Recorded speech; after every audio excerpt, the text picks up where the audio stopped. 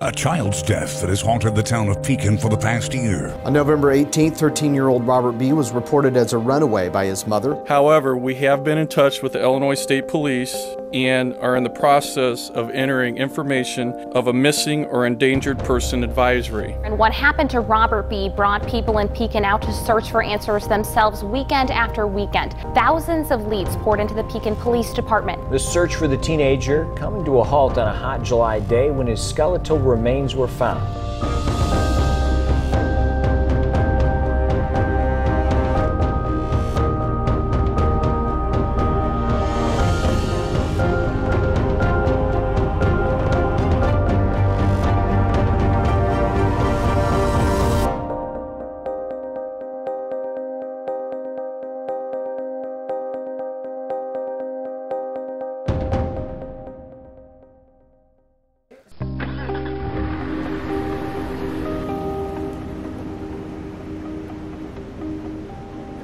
The Wednesday after Robert B. was officially missing. Okay. He was walking along the railroad tracks. You specifically saw him. Yeah, he was actually walking on the railroad tracks by It's a power company. Okay. Same tracks that lead right by where he's found. And so you told the cops this? Yep, and the officer that came said, yeah, it's probably not him. He looked around just a minute. I said, I guarantee it's him. He's out here. And he refused to do it. Now he's probably in Peoria or down at Stanley's. This is a hoax. He's going to turn up. And yep, he wouldn't look. Now these railroad tracks are about an eighth, maybe 100 yards from where the body is. Okay. If you walked a straight line from where Robert is found to the railroad, it's kind of dense woods, very hard to maneuver. But there are trails that can get you into spots that are easier. You wouldn't take the straight shot. You would try to get through the woods to a trail and then take the trail down to the water or to the railroad tracks. But you could take the railroad tracks to a trail to where Robert was found. You could get about 100 yards without having to walk through hard, difficult woods. Or you could walk on the road and come back out and go through the yard. Okay. And be right there. So it's real close. The tracks are not far from. So he's walking down these tracks. You said you saw, it was right at dawn that you saw him? Right when the sun's coming up, like 6:58, 7 o'clock that morning. Okay, perfect. And when you saw him, he was just kind of walking around like nothing was wrong at that point? Well, he's heading south. The sun was just coming up, and he was downwind to me, and I just heard something. He just, instinct kind of turned around thinking, what the hell is the deer doing behind me downwind at me? And I realized as a kid, what the hell, this is not right. Yeah. Watched him go down the tracks south. Something told me to get out of the deer stand. Something's wrong. Then when I got home, I realized, shit, that's probably that missing kid. And that's when I called. And they would not go out there. But then the detectives got a hold of me in January and asked where I seen them, and then they started looking, but yeah, didn't find them. Yeah, but I guarantee you the police department's got to have records. If you keep pushing and prodding, yeah, you're going to get somewhere. What in God's name are the chances that you see him half a mile from where his body's found? And I think my first reaction, and I'm surprised because he says he was never a suspect and the cops never came back and questioned him, but if you have a guy who says he saw the person that's missing 0.5 miles away from where the body is found, how do you not go back in the future and at least question him harder just to make sure he's not a suspect? I don't think he is now, but I have a real hard time with. It does become, for me, just kind of an ethical question of so the police have stated several different times they've exhausted all leads, they've followed up seriously with every single tip, they've done all of these things, and yet now we meet this guy that flies directly in the face of that. Right. It sounds like he gave them a very suitable tip. It sounds like they had absolutely no care in the world about what it was that he had to say until it was very clear, it's the dead of winter. Why did we even wait till January? How come nobody halfway through December was like, you realize this boy can't live out here, right? Yeah. So it's an interesting conversation about what's actually happening on the police side of things. It's not like the community really just kind of turned their back on this. It just seems like the police made some assumptions about Yeah. who it is that we're dealing with right now, so we don't have to worry about those things. It's like, well, why don't you don't? And I think that's something that we've heard of several times. Is for a while now, the police were just like, yeah, he's over in Peoria, or he's with someone, he'll show up soon. And it wasn't until like a couple months later that they were just like, well, he still hasn't shown up. Why? Because he's a poor kid? Mm-hmm. Because he's from a poor middle-class family? Right. That's ridiculous to me. Yeah. And then it was the whole issue about what kind of missing report to put out there for him. You can't do an Amber Alert because he doesn't meet the criteria. You can't do certain kinds of... They listed him as a runaway. Then they put him as an endangered teen. All these different things. All because they didn't know who picked him up or if he was picked up. Right. And this upset me. I have 5 children. Okay, so you're going to tell me my 5 kids go down to their bus stop down here in the morning, and everybody's working, and 1 or 2 of my kids get snatched up, and nobody sees it. Nobody sees who took them. Nobody sees the vehicle. My kids will not be listed as an Amber Alert. Yeah. And I won't have an idea of who took my kids. It will not be listed, but they're going to be listed as a runaway or as an endangered teen. Yeah. That is not okay with me. After he went missing, what was the reaction of your family, the community? Well, his mom called us an hour or 2 after she did the news interview. So the news was live, and she called us as the news was on, something like that. And we like sped there. And we were like, we're gonna go look for him. And she was like, well, I'm not going, I'm here, I'm gonna wait at the house in case he comes back. And we're like, your friends are here just in case he comes back. You need to be with us and looking around Pekin where you think he might be. She's like, I don't know where he might be, I don't know where he hangs out, I don't know this or that.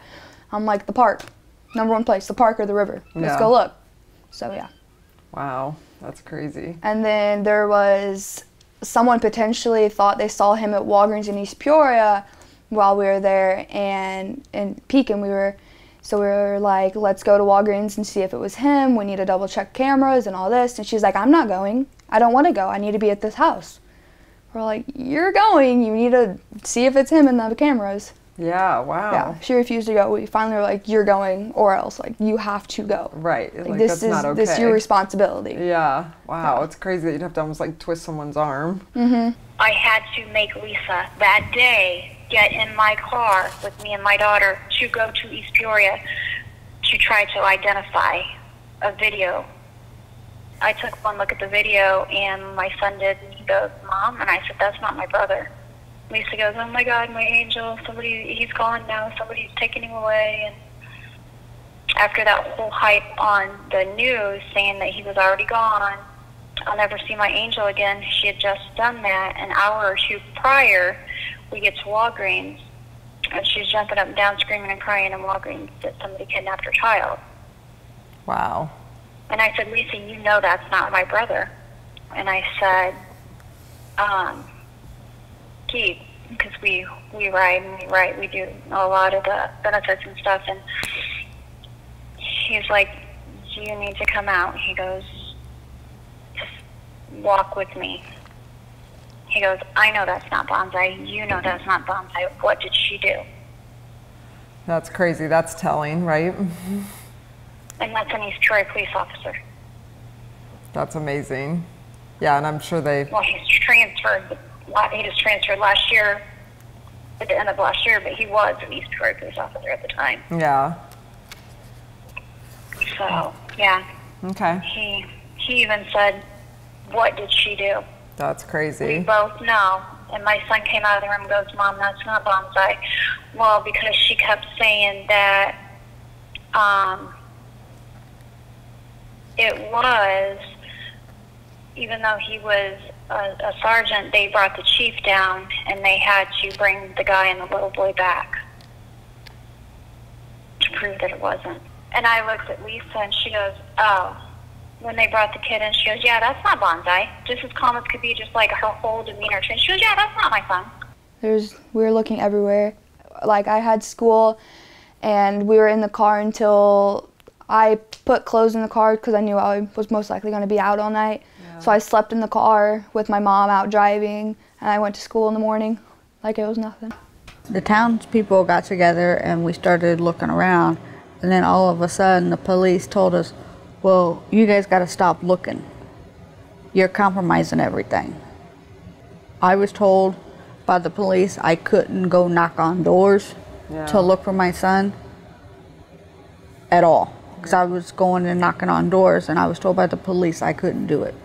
And who, you were just like knocking on neighbors' doors, or people you thought? I was just going to people's houses and I was knocking on the door asking them if they had seen my son, you know, and I was told by the police department I couldn't do that. And when the police told you guys to kind of stop searching the areas, did people stop searching? Not most of them. Yeah. You know, but it made everybody wonder why the police was telling us that we couldn't search, why we couldn't knock on doors, why they weren't going to get the dogs out. I even called to get like an airplane or a helicopter that would go around and do air searches that way. I was told I couldn't do that either by the police department. That's frustrating. Yeah. Like, especially because it's, I'm sure in your opinion, it didn't seem like they were doing much. Yeah, at the time, I got very angry, very peed off at the police department, and I lost all hope of the police department for doing, you know, finding my son, because they weren't doing enough. Yeah. The month after Bonzai went missing, it was like December, the end of December, early January. I had went to visit my stepdad's sister, and I had overdosed. My skin was completely gray. She took me to the hospital and told them, I guess, that I tried to kill myself. So while they're pumping my stomach out and everything else because of all the drugs I did, after that they took me straight up to a psych unit at Methodist. And then I was there for 9 days at Methodist on the psych unit in January, and then from there I went straight to Jacksonville for drug rehab, and I was there for about 30 days. Hey everybody, I am in my sober living house, and I am 38 days clean and sober today. So I want everybody to know that I'm still not completely well, but I'm getting there. It's a rough road. I moved to Springfield. I'm living in a sober living house, you know, to get myself together, because I have to take it day by day, you know, second by second, because the cravings are still there. You know, there are days that I never know if I'm gonna wake up and I'm gonna want to use, you know. I'm so depressed. There are days that I still want to hurt myself. People don't have to go through what I go through every day. Not knowing where your kid is at. Not knowing if he's coming home.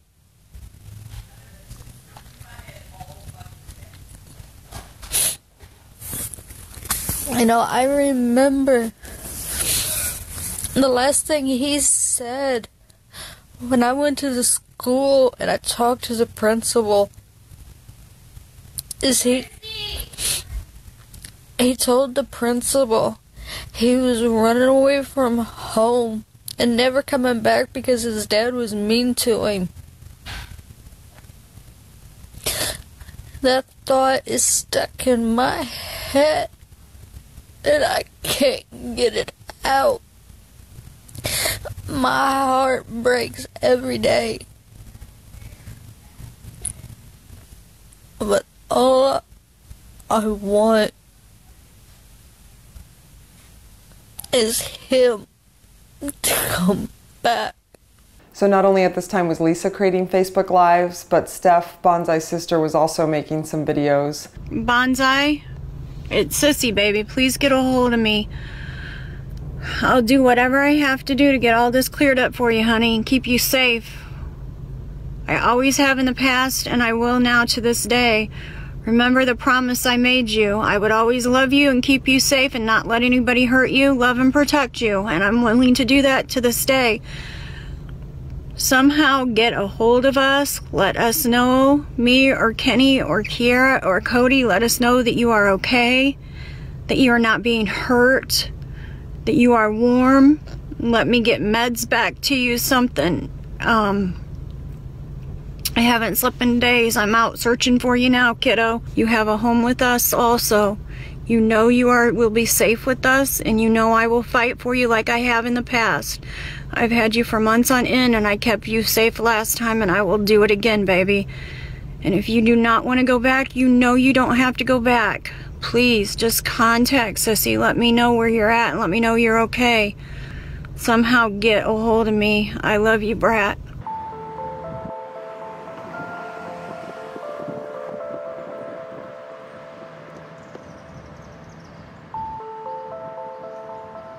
Did you feel like between the time that he went missing and the time he was found, there was a lot of searching going on? And if so, what did that look like? Oh yeah, people were out. People were out in droves. Yeah.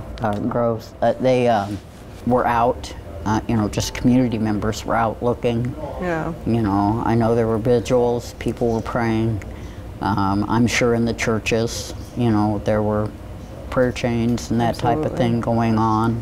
Even when I drove, I lived in South Pekin at the time, and I drove Illinois Route 29, and I would cut through Cook Street going home sometimes, and because of the boxcar Willie thing, I would drive, it's just a few blocks from his house, I would drive through Cook Street, and I would always look up the railroad tracks and think, you know, maybe looking for shelter, he crawled up in one of those boxcars that are always parked there. Oh, yeah. That were open. Absolutely. You know, and I knew people had been up through there searching. Yeah.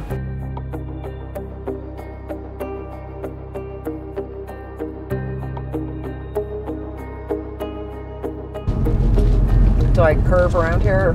Yeah, you just follow this road all the way. Cool.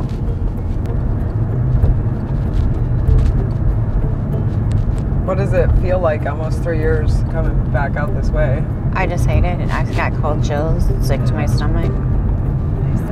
This was TAPS, right? Yeah, that's where we did the initial search with state and Pekin police.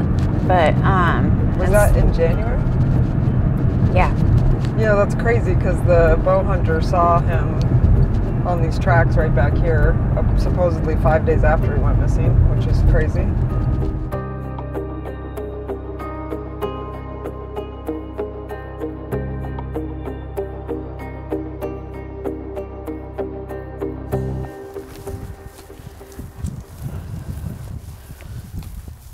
So when you said you had 60, 70 people out here searching? Oh, yeah. What, everyone was just kind of like walking through the whole field? Out. Yeah, okay. we all spread out and we all walked. I mean, we started on this line and we just walked. Just trying to get a thorough feel for the whole space. We were over here for a good 5 or 6 hours and I mean, you got to figure it was so hot. Yeah.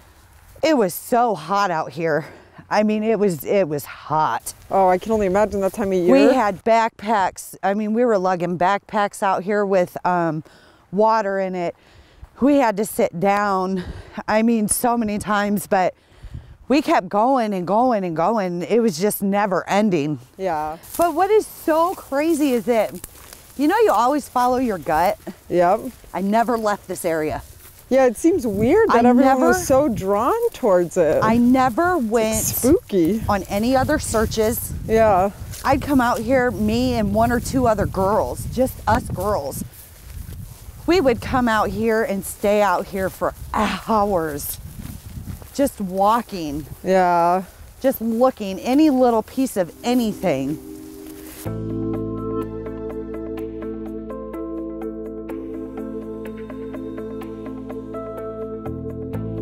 So I think one of the things that's amazing about this story is how the community kind of came together and really helped search, regardless of them being told not to or being novices at searching. I feel like they actually like organized search parties and got water and granola bars and people to donate stuff. And even I saw a Facebook post where they were like, wear orange, you know, because the hunting season was going on. And I thought that was like amazing. I think the community response was a little kind of that vigilante hero-esque, in which they've been told, don't do something, don't do something, don't do something. We're trying to take care of it. And the general response is that we don't see you guys taking care of anything at all, so we're gonna try it ourselves.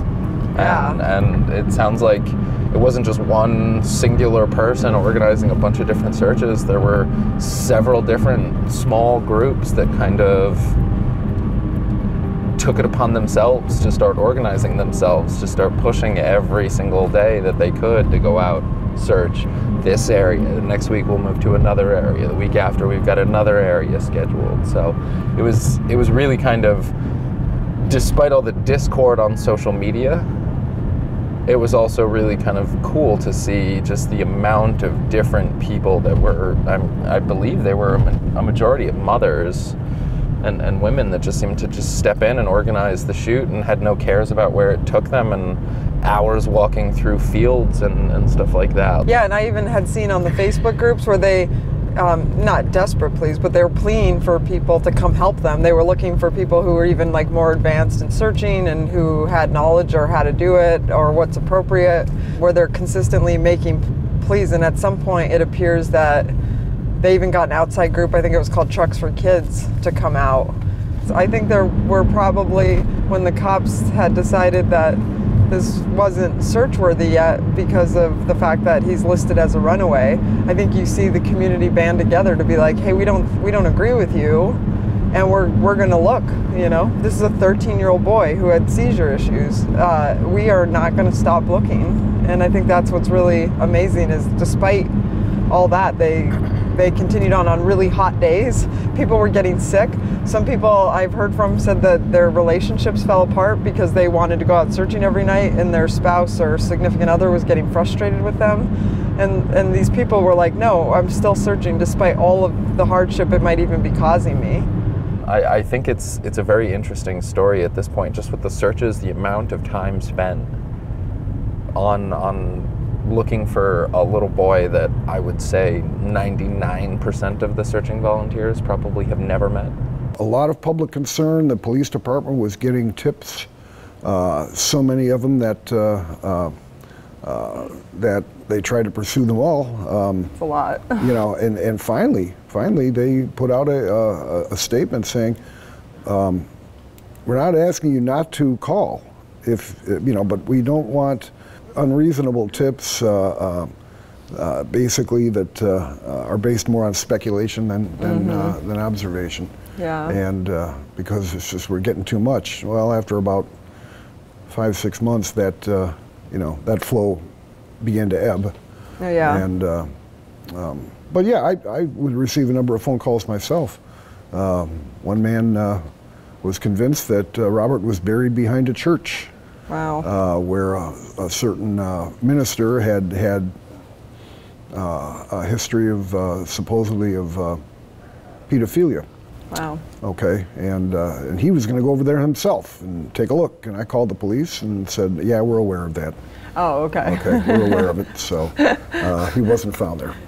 I think it's interesting how everyone talks about the amount of tips the cops got, and Mike Smothers even talks about how many tips he got or call-in he's got. And since we released the first episode, I would say we've probably gotten over 200 tips. And I know the cops even at one point were like, no tip is too small. But we're finding that even some of the really small tips are helping us put together this puzzle. So what I'm really wanting to do is encourage people, if they do think that they know something, or even if it's something small, to, you know, feel free to still call in those tips. It's still really surprising. Someone calls and they're like, oh, I know you've already heard this and I know this isn't important, and then they tell me and the tip is not something I've heard before. So, you know, I want to encourage people, you know, don't be shy. If you feel like you know something or have a tip, just send an email. If I've already heard it, I'll just, you know, say thank you. But maybe if I haven't heard it, maybe we can talk further to find out what you know about that. What was your interpretation of the reaction of the community when Robert went missing, or do you have an opinion on that? I think there was a lot of good people that were doing good things by going out and trying to find him. Mm-hmm. But I do believe that there was some bad people that was also causing more harm than done. Yeah.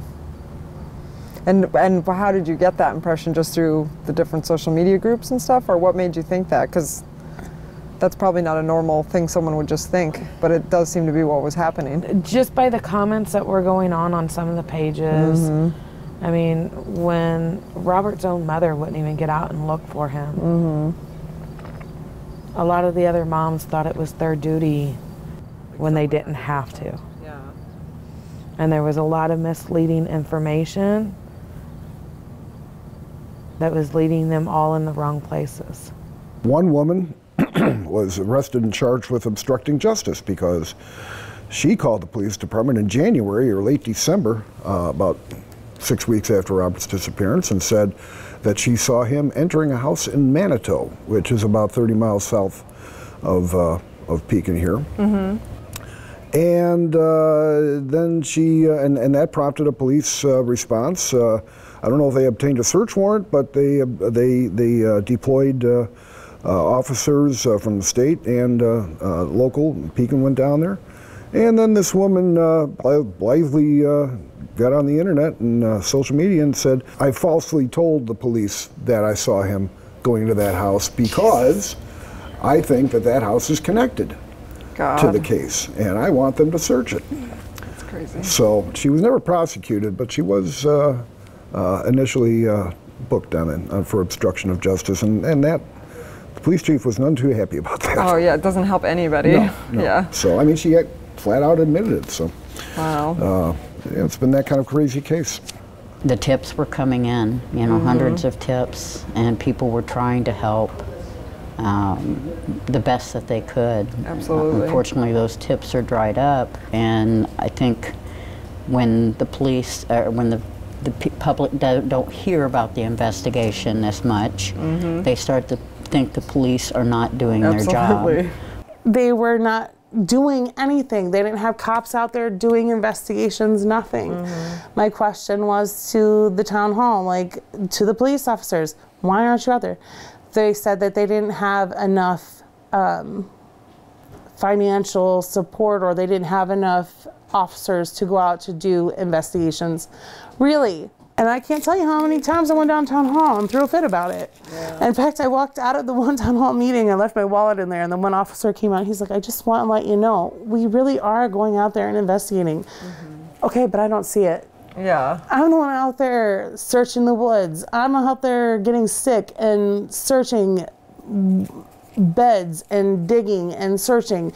Where are you? Because I don't see you. Yeah. But there are two departments working on this now. When the body was found outside of the city limits, then the Sheriff's Department and the Pekin Police Department are both working on that case. Yeah.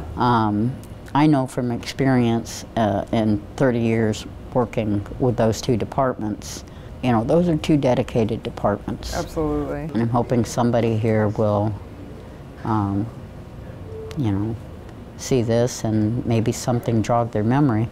I mean, the police have an extremely bad rep by the public. When I started this, I'm very pro-law enforcement, and many things we've worked on, and it hasn't been a ton already, but many things we've worked on, I've actually been blown away. I've actually been like, holy shit, you guys are killing it over there.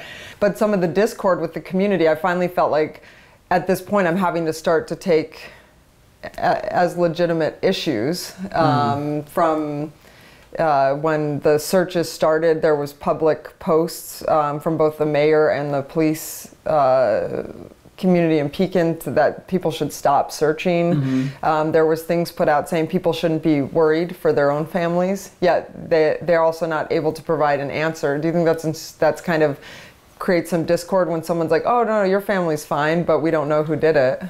Yeah, I mean, I think I can certainly understand why people feel that way.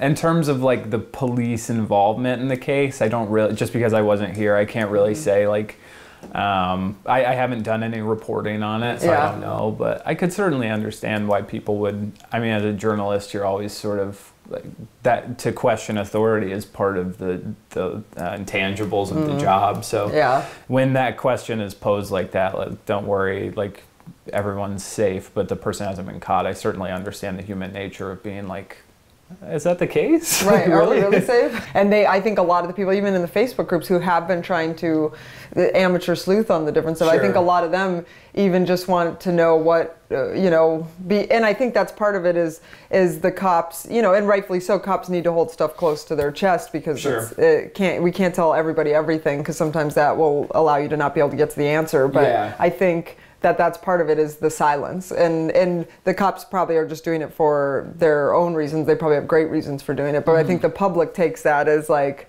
you're not doing anything, you're not looking into this, you're not, and so I think it kind of recreates a discord there even more so, and where conspiracy theories come in, or was a cop related to somebody or something, where people are all of a sudden looking into like why, Sure. A lot of tips came in, a lot of tips, but as Seth Raney said, we can. The lieutenant covering the case, we'll follow everything we can, but well, as Don Baxter said, we're still at the same spot that we were 6 months ago. So there was a search that went on 2 days prior to Robert's body being found. It was called Trucks for Kids. I don't know when this red tote was found, and when I say red tote, from what I've heard now, is what I'm thinking it is a red plastic tote, like one of those big totes. Like a storage thing. Yeah. Okay. Yeah, I usually see them in like gray and blue, but so that's what I'm picturing. At first I was thinking like a bag, like some sort of tote bag. That's how I would describe the tote usually. Yeah, and so when I was first told about this, and I thought it was something completely unrelated, like someone had found it, it had some weird things in it, but I think it might now, from the latest story I heard, it might actually have played in. My understanding was I heard that there was a jawbone and teeth found in the tote. Interesting. Along with some other things. I don't know what those things were, maybe clothing or something like that. If he was in the tote, like that could have been kept somewhere, and then someone was like, I need to get rid of this. Or I know there's searchers going out, I'm going to put it right in their path. So then I just think it's strange that that search happened, and then 2 days following it, the skull is found. Like, that is some weird coincidental shit there. And then how all of a sudden did the skull show up in the yard when it was probably on the other side of the fence?